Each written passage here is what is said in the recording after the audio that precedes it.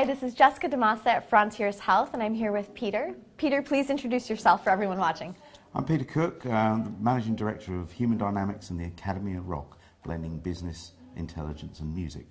I love the fact that you blend those two things together, and that's such an unusual combination here at a healthcare conference. So tell us a little bit about how organizations can really infuse a culture of creativity and innovation with their teams. People often think that it's about having brainstorming tools to, if we spread those around in an organisation, life will get better. All you need is a flip chart, right? All you need is a flip chart and 6 thinking hats. That does help, but it is temporary. It will develop a climate of innovation temporarily for a team that needs some great ideas. And brainstorming done well improves the efficiency of sort of creative thinking and conversion into innovation.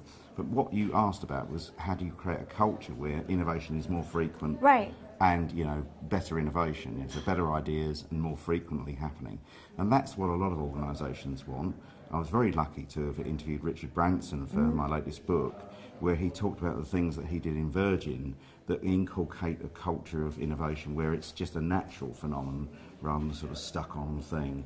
Techniques play their role, but in fact you do need this culture, and it really comes down to what you might call HR leadership practices of how you hire great people, trust them to bring their brains to work, all of them, make sure they're encouraged and supported. It's humanistic leadership practices and behaviours are more important than didactic, do what I say. If you say the great companies that do this sort of do this naturally, but of course you can apply the techniques.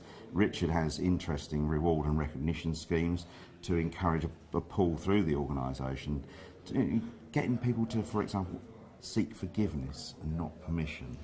So one woman suggested that they should have virgin brides, and Richard thought, what a great idea, and it flopped.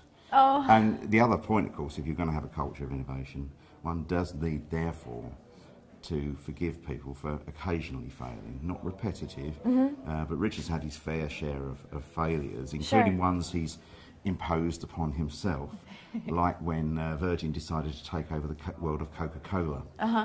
They took advice and said, you've got to do it big in America, so he hired a Sherman tank to drive down the boulevard and crush loads of cans of Coke. Now, you'd think that was a marvellous publicity stunt to launch your brand, and it was, except Coke were unmoved by the whole moment, and Richard realised he didn't understand the procurement power of Coca-Cola. They just phoned up all the suppliers and said, we made too much Coke, can we put it on your shelves please? And they flooded literally the market with Coca-Cola for a month, by which time his stunt had been forgotten. The interesting thing about Richard is he's prepared to admit his failures, whereas most leaders don't lead by example. And I think if people see people saying, look, oops, I did it again, to quote Britney Spears, if they see that you fail and you're able to say, look, it happened, it sends all the right messages. So it's cultural. It makes it safe. Cultural management is really important to actually have a continuous culture of innovation. You can do some things with tools. So let me ask you another question too, a little bit differently. So you're a musician, and I know you've written about music, and you've been talking about that here, about what you can learn about being innovative and creative from music. So what are some takeaways for that? A couple of takeaways. In music we have a thing called dissonance, which is when notes sort of jar together really badly. The beginning of Paint It Black has some notes that are too close together, and it's beautiful. Dissonance in music can be used to great advantage in classical music and jazz. Musicians use notes that jar to actually create wonderfully different things that are memorable. But in business, cognitive dissonance in the boardroom is when everyone smiles at each other at a meeting. They go to the toilet and swear about each other, and that costs billions of pounds. So leaders genuinely need to value diversity in their groups and their teams, and that means listening to views that you probably wouldn't have thought of and may not even agree with. And so musicians and great leaders are great at what I call emotional intelligence, which is being a master of their skills internally, what their professional skills are, and paying attention on the outside. Great musicians, you watch them, they're actually they're doing this, the internal stuff, and they're paying attention.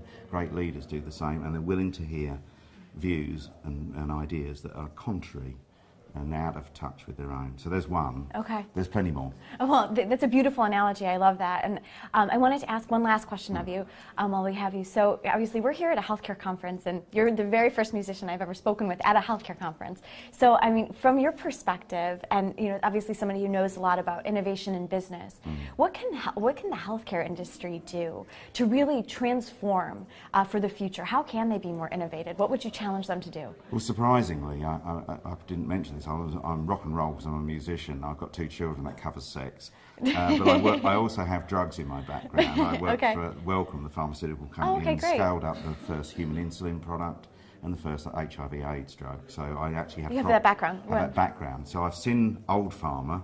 I've seen old pharma trying to convert to new pharma, and it's a real struggle for them because they have monolithic structures. I do quite a lot of work for companies like Pfizer and Johnson & Johnson and Merck, where they have these bureaucratic structures. But the world of healthware, which we're at, is moving fast. People collaborate with people they don't own. Right. They just get together, and of course with global collaboration, the pharma companies don't know quite how to sort of work with these people. What they tend to do is buy the company if they like it or not. But they need to learn to collaborate much better with people that they don't control in the sense of paying them and owning them. And there are lots of people, I think, that also want to work with large pharma who've got resources to offer them. So I think collaboration, and you can learn so much about collaboration from music. And I've interviewed a few people in Prince's outfit, Sheila E. and the bass player. Sure. And they're really good at collaborating with people that aren't the same as themselves and who they don't own. So there's lots of parallels in that area as well. The pharma industry should really listen to a lot more music and understand how musicians collaborate. I'm here to help. Wonderful. Well, we want to make sure that it's the new boss that's not the same as the old boss, right? Precisely. Thank you, Peter, for joining us. This is Jessica Di Massa at Frontiers Health.